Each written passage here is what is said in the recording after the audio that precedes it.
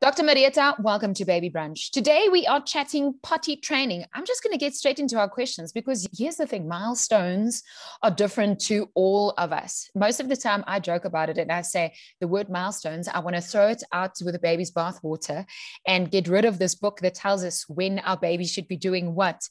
But do you have a lot of clients that come and see you with regards to potty training, or is it just me?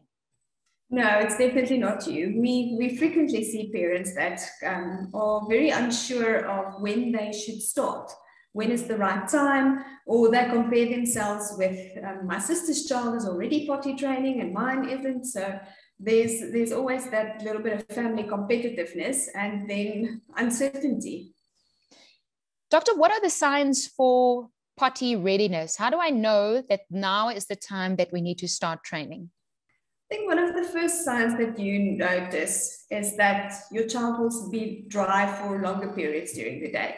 You don't have to change their nappies as often. So that's the first sign that they can hold their urine for a while. The second sign is they are aware of what they're doing. They will tell you, Mom, I had to pee, or Mom, I made a number 2.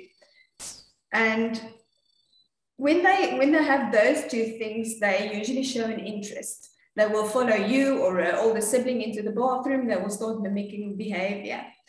And when they have those 3 signs, the most important thing is to make sure that your child can independently dress and undress themselves. Because a child that can't pull down his diaper or his pants won't be able to potty train yet. And then the last thing to look out for is that your child should be able to communicate properly. Your child should be able to verbalize the need that they have to go to the bathroom. So when those things are in place, then you can start potty training. Do we develop our own language? I mean, do we go with a mommy want to make poo-poo or mommy I want to make pee-pee? Is that considered adequate language for baby to start training? Or even when they can't pull down yet? I mean, some of them are still in a little bit of pull-up nappies and they are at preschool, and usually their teacher will say, oh, we only had 1 poo today, or that there was some kind of achievement. So will that be adequate, or do we develop this own language that we sometimes do most of the time? I think it depends on your household and what's acceptable in your household. If you want to sugarcoat the words, then you're more than welcome to. If you want to call it what it is, go ahead. How should we handle accidents? I mean, maak ons 'n groot boei. Do we get excited about it and say, oh dear, there was a little accident, or do we actually just leave it? That's a very important question, Ilana, because a negative connotation during the time that you're potty training can have a very long-lasting effect. And that can actually delay the whole process. So try not to make a fuss. I know, especially now, it's winter time. If there's an accident, it's a lot of clothes to wash. It's a big mess. But try not to make a fuss. Be cool, be calm, collected, and supportive. Supportive is a beautiful word. We love that here at Baby Brunch. We had a podcast not too long ago about bedwetting. And I want to know if the two goes hand in hand. So now you're trying to train to keep it in the day, but sometimes at night it's still perhaps an issue. Do we say that bedwetting and potty training goes hand in hand, or are they 2 separate issues? They sort of go hand in hand, but when you start potty training, children are ready roughly at 2.5 years to start potty training. It takes a longer time to be completely dry at night. Usually between the ages of 3.5 to 4, and in boys it's acceptable to be a bedwetter until the age of 6 years. So especially if you're a very deep sleeper, you won't wake up to go to the bathroom. And we generally don't advise treatment if it's before the age of 6, but it does go hand in hand. But bedwetting is a topic on its own. You will have a child that's dry during the day and for some reason have bedwetting at night. Do we bribe with a little chocolate? If you keep your pee in, mommy gonna get you a sweetie or lollipop? Or do we hand out rewards? Like when there is a little droliki, do we say yay and clap hands like they taught us at school, at baby school, and give a sweetie? Do we give rewards? I think we have to define what we mean by a reward. Is it necessarily something physical, or is it praise?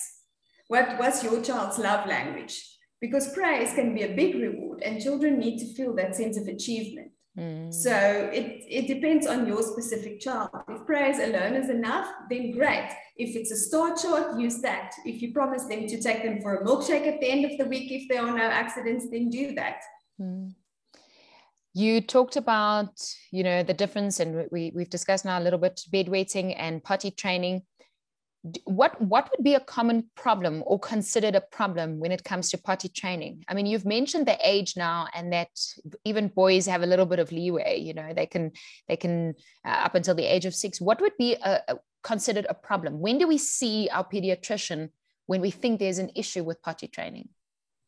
The most common question I have is about the number 2.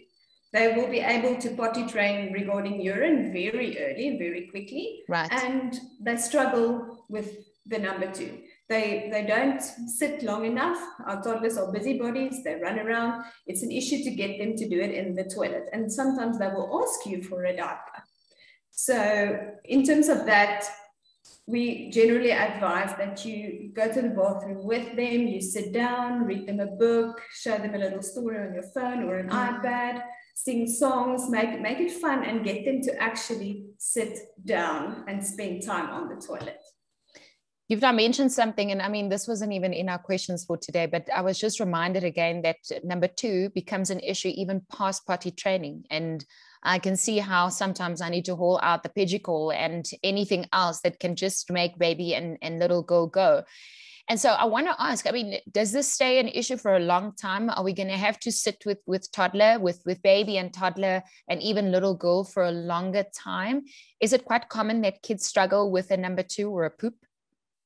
Constipation is a very common problem in children, and it's generally because they're also busy and they want to play. So it's usually run to the bathroom, drop it like it's hot, and get out. But you don't spend time and empty that colon.